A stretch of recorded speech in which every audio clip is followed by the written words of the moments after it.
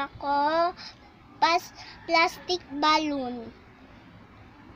So, paano kaya siya i-open? Ibababa ba siya? Tama. Hi guys, magugupit na ako dito.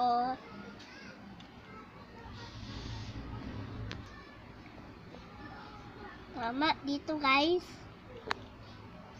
Hindi ko ma-open guys. Hindi tayo ng tulong kay mami. Hi guys. Ngayon, open na siya. Kailangan na lang natin pigain na ganito, di ba? Tayo. Tapos, roll.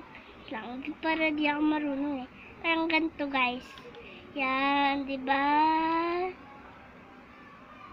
Piga pa. Yan.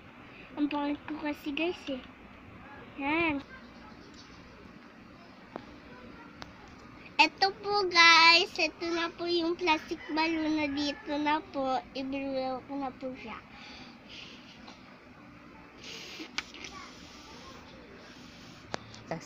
Wait lang, pumutok, may butas. Ulit.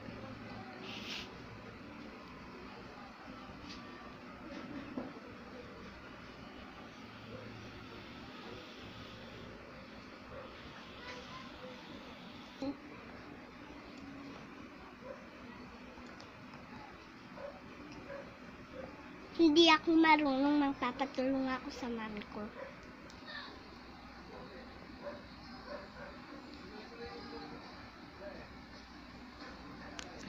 Hello guys, ito tutuloy ko pag tinulungan ako ni mami kanina pag-blow.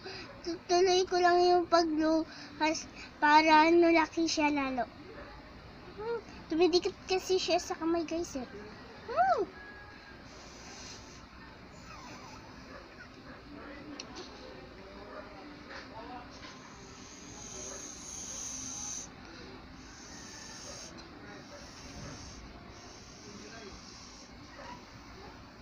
Mama, tignan nyo guys, nanganak siya sa ilalim.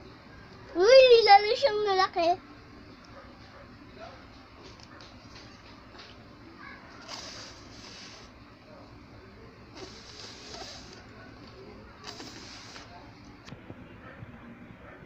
Okay guys, okay na sa akin ganitong kalaki.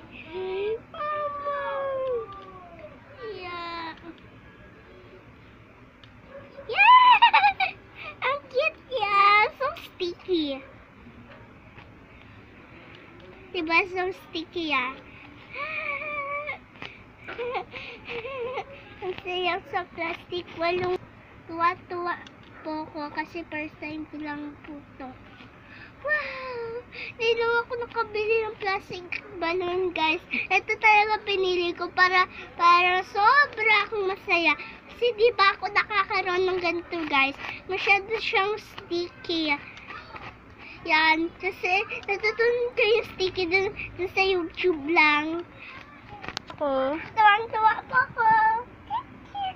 So sticky guys. Ay, Doraemon na pala guys. Na yung babay na kasi Doraemon na. Gagawa din si mami nito para sa kanya. Bye-bye guys. Sa susunod ulit. Bye-bye guys. Sa susunod, panoodin niyo ulit ang video ko.